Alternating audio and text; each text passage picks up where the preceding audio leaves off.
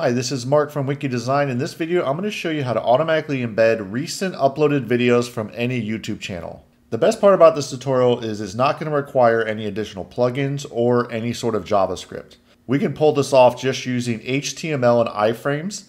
And in this situation, I'm going to be using a little bit of CSS just to style up how these videos are going to display. I'm going to be using Elementor for this tutorial, but since this is just HTML, you can throw this on any type of website. You're not limited to WordPress or Elementor. You can put this on any sort of website. So let's just get started with the tutorial. The first step we need to do is grab the channel ID. So you probably noticed that when you go to YouTube, in a lot of cases, you're going to see that this YouTube channel, for example, is Crocoblock. They have it where the URL is Crocoblock. Now you might have come across some YouTube channels that have all this gibberish code up here. That's their channel ID. But like I said, in most cases, people have branded their YouTube channel. There's two different ways that I'm going to show you how you can grab the channel ID. And this is probably going to be one of the most important steps in this whole tutorial. So you want to make sure you get the channel ID correctly. The first way I'm going to show you is how you can view the source code to grab the channel ID. So just go to the YouTube channel that you want to grab the ID, right click on the page and hit view page source. And I like to click this button line wrap right here, and you just copy and paste this right here into the search.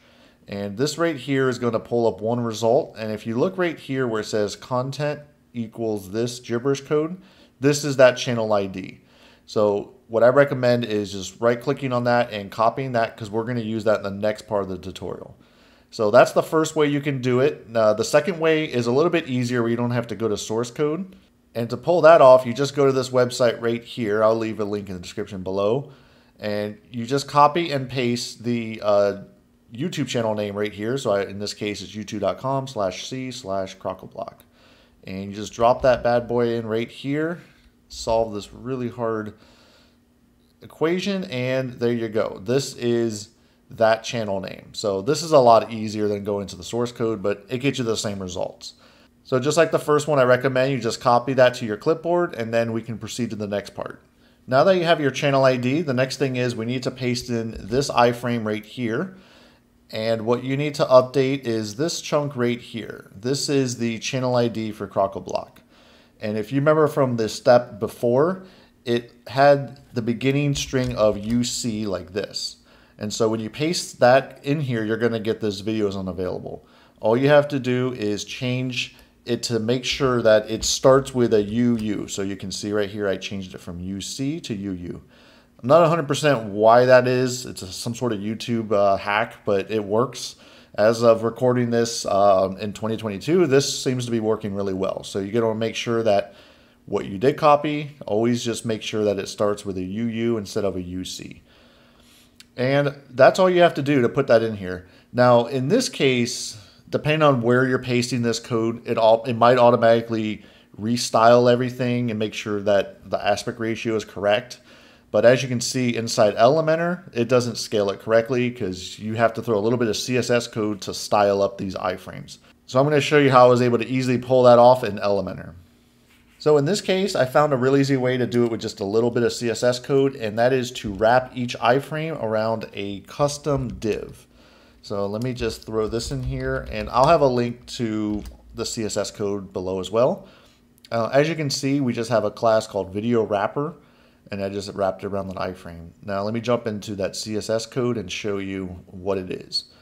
So it's just these little simple CSS wrappers right here where you're basically just saying add this little bit of padding to make it a 16:9 ratio. Now, if you aren't using 16:9, this will be a little bit different. But in this situation, most of the time when you copy and paste anything from YouTube, it's going to be a 16:9 ratio, unless it's a really old video or YouTube Shorts. And just to keep this tutorial simple, just assume that it's going to be 16:9. And then you can just keep all of this right here. This is what's telling the HTML to render at 100% by width and height. Because if you look right here, if I go into here and I start to mess with the width of this box, you're going to see that it keeps the aspect ratio correctly. So let's go ahead and actually increase that. Because without that little bit of CSS code, it's going to get cut off and cropped. And that's because browsers still can't really render iframes correctly. You have to kind of tell it with CSS how you want it to be structured. So that's why for a long time, we're probably going to be continuing to use CSS code like this anytime you have an iframe. So anytime you have an iframe, just assume that you're going to have to wrap it with a little bit of CSS code. And as you can see, when you change this to the UU in the channel name, it's going to automatically pull in the very first video. So let's see how this looks and functions on the front end. So if I hit update, I'm going to go and check it on the front end and just see that it's pulling in the very first video. And yeah, as you can see, it's pulling in the video right here. And if I go back to my other browser right here and go to this YouTube channel, so if I go into here, you want to make sure that it's pulling in the very first feed. So let's go ahead and do that. So if I close this down, you're going to notice that, yes, this is the very first video, limit user access. So you can see that's working correctly right here. Now I'm going to show you how easy it is to do the same thing, and then you can target which video to play next. So this is video 2, video 3, and video 4. And to pull that off, it's very simple actually. So just copy and paste this code from up here.